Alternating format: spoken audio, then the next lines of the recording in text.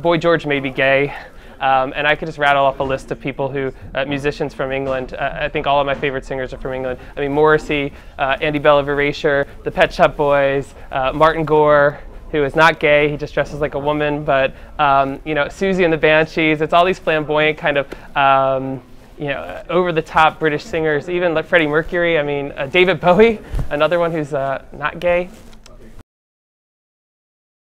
When I think of British style and design, I guess I would say it's a little quirky, and but it's always finished. One thing that New York could learn from London is, God, that's a hard question. I mean, I don't know if we could learn from it, but I'd really love to have a queen live in the city. I was just there this morning, and they're preparing for the Queen's Jubilee. I don't know what the fuck that is, but can I say fuck?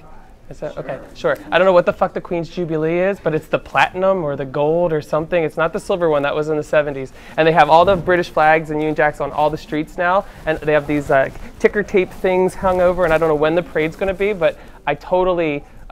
We should have a queen here. That would be cool.